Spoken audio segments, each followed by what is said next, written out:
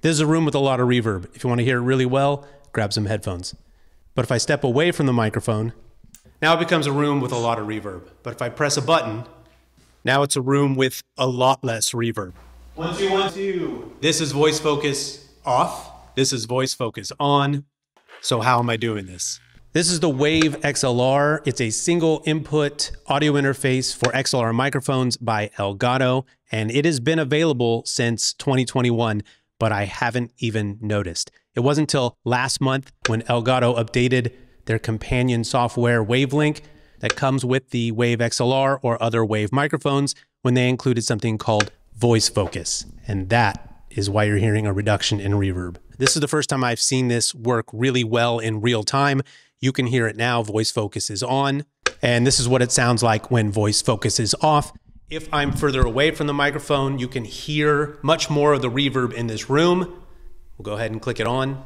And now you hear with voice focus at about 95%, the reverb has been significantly reduced. I sound closer to the microphone like I'm using proper mic technique. And that's what reverb does. It makes you sound like you're more distant from the microphone. It makes your audio sound really thin. But you can hear voice focus knocking all of that down in this very challenging environment. Voice focus brings speech to the forefront, pure, clear, free of noise. Voice focus brings speech to the forefront, pure, clear, free of noise. So reverb reduction is that final DSP, digital signal processing effect, that I've been waiting for a complete vocal chain for dialogue.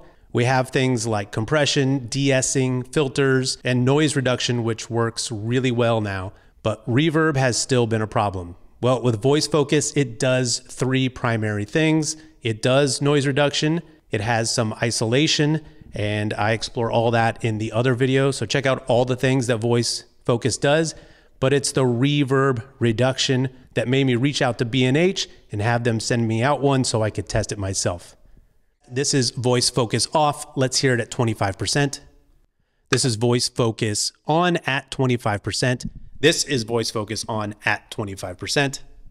Elgato is in the lead here because they're the first one to have this sort of real-time plugin for their interface. But what I'm really excited about is seeing other manufacturers integrate this into their products so that we can have more microphones and audio interfaces that allow us to have the full processing chain.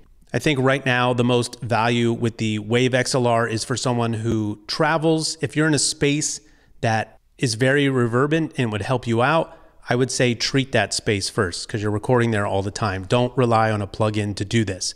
But if you're in a space where you cannot control the environment, you cannot put up any kind of acoustic paneling or dampening, or maybe you're traveling and you're in a hotel room, somewhere that's not treated for sound, this can be a really good way to knock down that reverb.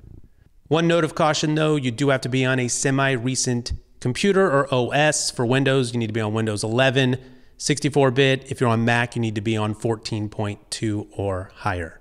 All right, so there's obviously much more to the Wave XLR. It's a good entry-level audio interface, maybe the best priced audio interface if you only need to input one microphone into your computer. And if you have any questions, leave them in the comments and I'll see you next time. This is voice focus off. And this is voice focus at 50%. This is voice focus at 50%. This is voice focus off. This is voice focus at 75%. And this is voice focus at 75%. Finally, one more time, voice focus off. Voice focus at 100%.